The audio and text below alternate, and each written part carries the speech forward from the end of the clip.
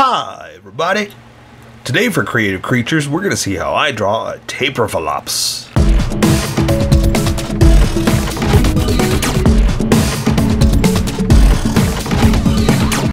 Just so you know, there's a coloring book that you can get through Amazon. Just follow the link in my description and you can get a coloring book to show me how you color to how I draw. Okay, pencils first and then Sharpies. So if you want to watch the pencil portion of the video where I sketch the entire thing out, look in the description and you'll find a link that you can click on that will take you to the Sharpie portion of the video. It's never taken off that easy. I'll even include one for color. But for those of you that are going to stick around, I'm going to start off with a quick sketch for myself and get us going. Okay, so a taper. That's basically what it's based on. You can look it up. They're Malaysian, I believe. No, not believe. I saw the videos I saw shows that it's Malaysian.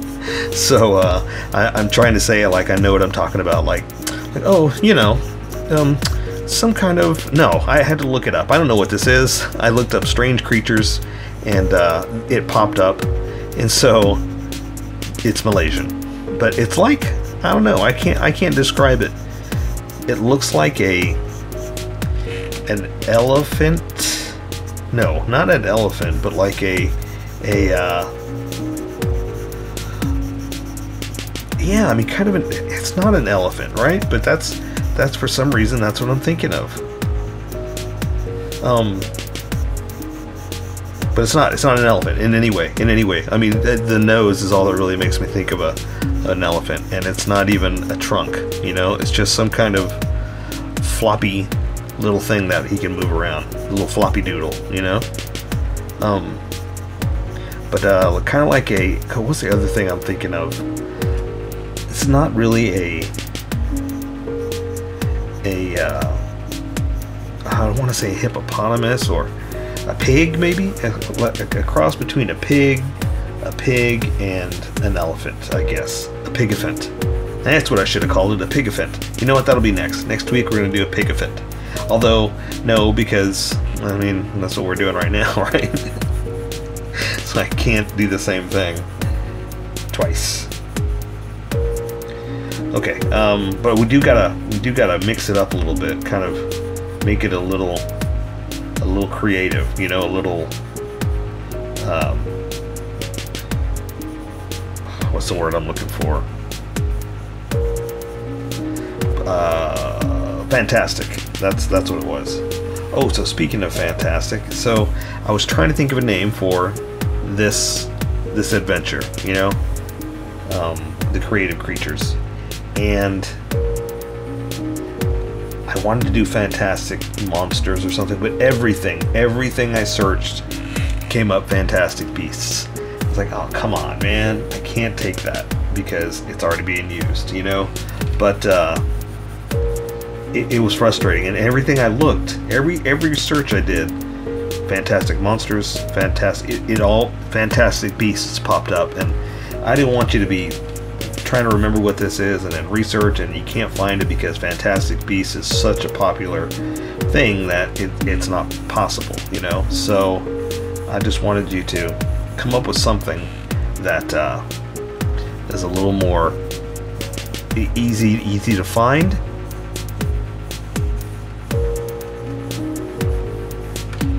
Alright, something like that. I say we try this and see where it takes us.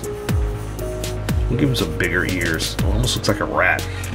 Hey, I say we work with it, you know? Maybe we'll do some kind of like fur right here. Fur on the shoulders, you know, a little. There you go, a little something like that. That'll give us a nice mix of trying to come up with a creative creature. Okay, that's it. I think we're there. I gave him like a crazy tail. The tapirs don't have tails, but ours does. Ours Tapirfolops, and I don't know where the flops came from. I just tried to come up with some kind of, let's make it a creature, you know, like not a cyclops, like a triceratops, or you know what I mean, one of those kind of ops. It's an op creature. Okay, that looks good. I say everybody get your pen and your Sharpies ready. Let's welcome everybody that skipped. get going, because I think I've erased enough that I can just go with that.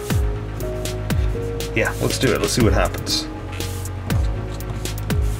Okay. Alright, let's welcome everybody that skipped.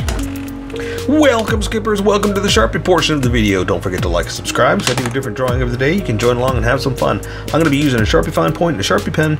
Mostly the fine point, but it depends a little finer than the fine point. You can find things that a fine point can't quite find. I've sketched the entire thing out. I've erased the majority of the sketch lines, but left myself enough of a guide that I can use it to take us on this little Sharpie adventure.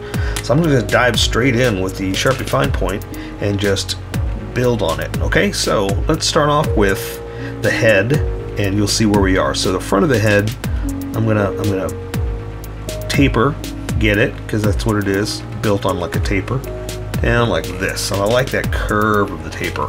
So that's kind of the whole idea, just kind of build on that. Let's do the side of his head. His jaw is gonna come in like this, down to his mouth, like that. And then I can draw the other side of his little taper nose, like this.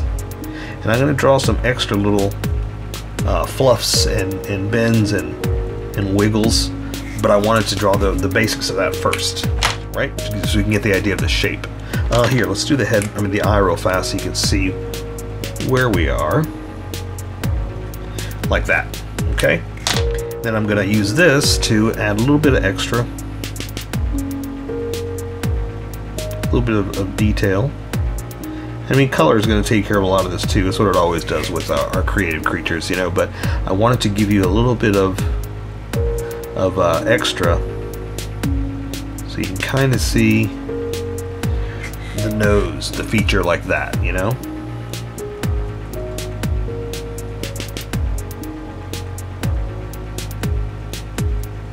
You know, something like this, just to kind of show that it's got a little bit of indentions and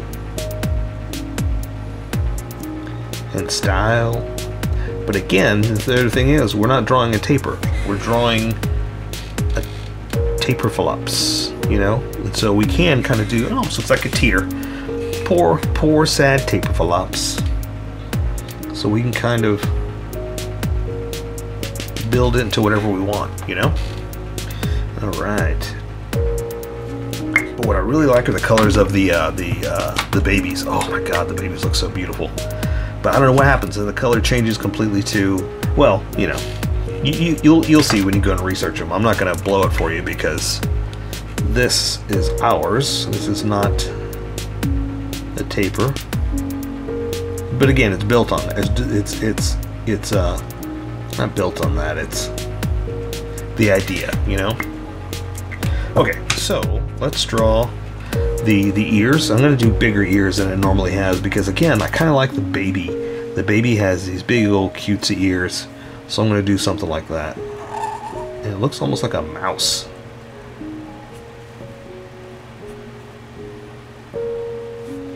Okay, now I want to do like a, not quite spikes, but like tufts of hair. So I'm going to do. It started out, I started drawing like spikes, but it's like, no, let's not do spikes. Let's do like hair tufts. Tuft, not tough, like strong. Tufts. You know, just to give us something, because I'm going to do some fur on the shoulders too. This will also let us do the other ear, now that I have this side decided.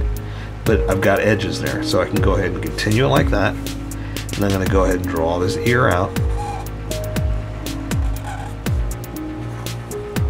This, and again, I'm just going to go and close that off, and we'll show a little bit of inside. Again, we can't do too much here because it's the side of the head that we're looking at, right?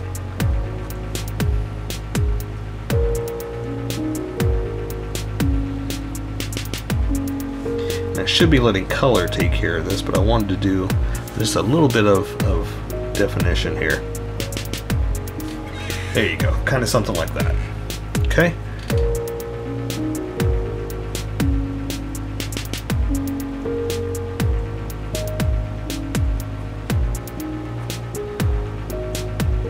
There we go, kind of a furry tuft mess. Okay, so going to continue back, and I gave it a tail too. So let's do some more of those tufts. Not too much, but just something like that, just to kind of help define that it's a furry back. And we're going to go back this way. Let's make a big tail coming up like this, and we're going to go ahead and let's add on those tufts. See, and this is where, like I said, it kind of felt like fire, but it's like, nah, I gotta define it a little bit more as almost like a poofy tail, you know. And again, I'll come back and add some extra. So where it's not connecting, I know, it's okay. We're gonna come back for that. I'm just gonna go ahead and draw the Sharpie like that. Did you hear that line? That little wee, that little complaint from the Sharpie. He's like, I'm trying hard. Until he cried. The Sharpie was crying because I'm making him work so hard. Boo hoo, Sharpie.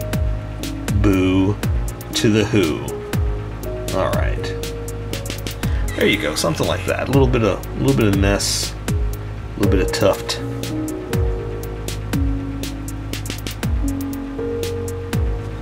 There we go. Oh, okay, so let me do this that I was talking about. And I'll do some extra tufts, kind of like this, just to help define it so it's not such a big line. It's not such a thick line, I guess is what I'm trying to say. Let's see, we're going to go out like that. So we're doing kind of a little thick and thin complement.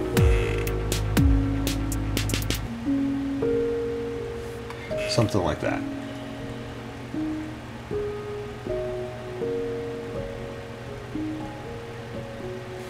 There we go. Just kind of, like I said, just kind of hair tufts, you know? That's all we're going for. And then I'm going to go ahead and add some points to this because my Sharpie wasn't quite as thick as I wanted it to be, or thin as I wanted it to be. So there, something like that. Okay? Awesome. So I also had the idea of putting some fur on the shoulders too. So let's do this shoulder here. So the neck's going to come in onto this shoulder.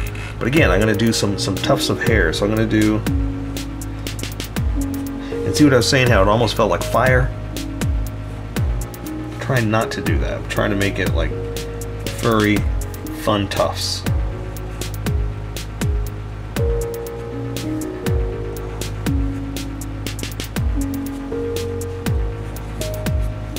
But again, see, it's coming out like a kind of like a fire. There you go. Just some kind of, you know, again, we're going to play more with color, but I'm going to define a few little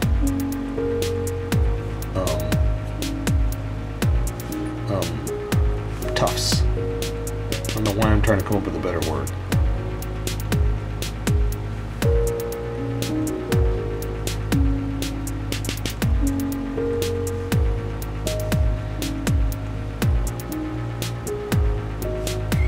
There you go. I mean, that's the nice thing too, is because we're doing, like, you know, creative creatures of whatever we want, it doesn't even have to be tufts. You can call this anything you want. You can say, oh, that's a cabbage arm, you know? I mean, it's just a creative, whatever you want it to be. There we go. Let's leave it like that. And again, you don't have to draw all the lines I'm drawing. You know, you do what you want. But I'm just kind of showing you an idea, you know, an idea of how I draw. And then you draw how you draw, and we'll meet somewhere in between. All right. Okay, so that being said, I'm going to draw the leg out.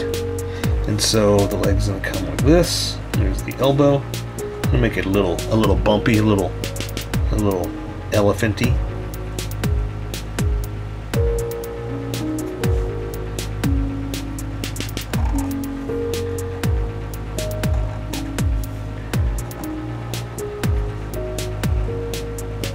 Okay. Alright. So again, I kind of like the whole idea of tufts and wrinkles. So I'm just kind of accenting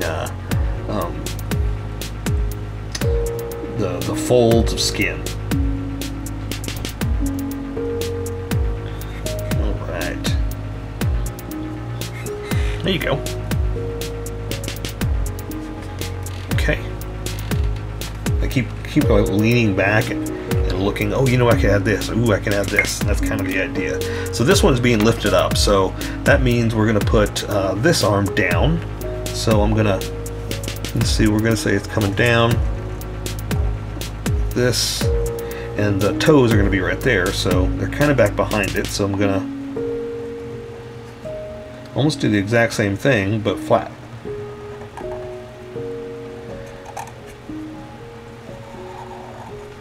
Okay, so see, one's up, one's down.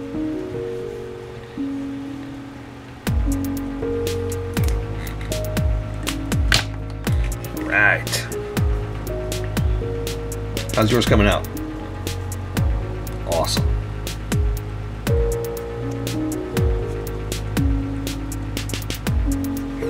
Okay, looks good to me. And then we'll say you can see some of the hair like that from the other side. Not too much, because again, if it's on this side, obviously once you flip it over, you're going to see something back there, but just a little bit. Just for our realism, you know? So we're going to do the same thing, but with the back legs. So I'm going to draw the body like this, flowing through. So we're going to say that's going underneath, back behind that leg. To about right there. Then same thing, just kind of make some tufts. Make that old flame leg.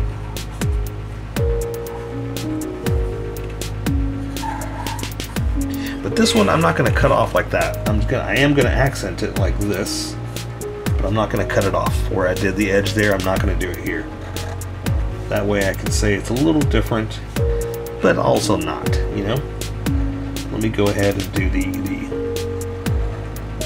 same thing over here for the fingers, or the toes, I guess. I called those fingers, didn't I? Oh well. You can call them what you want.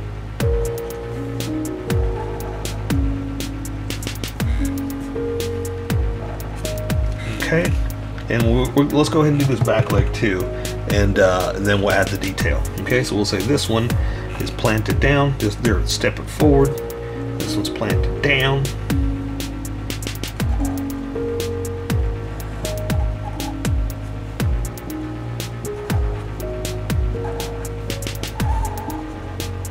Something like that.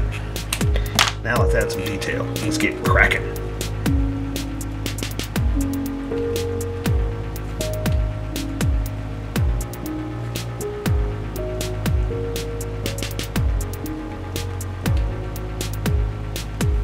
Okay. So there you go. Just some simple lines like this. Just some simple lines to accent it, basically.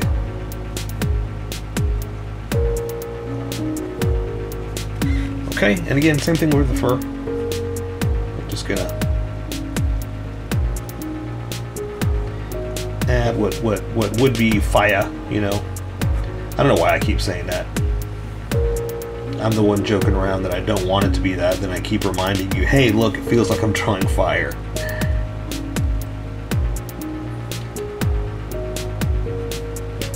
Okay, so there you go, something like that. Let's just do one more, just to take up that space, just to break up the negative space, and something like that. And there you go. So we'll say some more fur type kind of things, or flames, whatever you want to call it. So there you go. So there, I say we take care of the rest with color. So that is a Tapirfolops. Oh, so there you go. I say we take care of the rest with color. So for creative creatures, that is a Tapirfolops. So here's how I colored it. Tell me what you think in the comments below, or show me what you did in our Discord group. Just have fun and make it your own, because remember, this is how I draw. You draw how you draw, and we'll meet somewhere in between. Don't forget to like this video and subscribe for more adventures with How I Draw. Plus, don't forget to hit that notification button for new videos.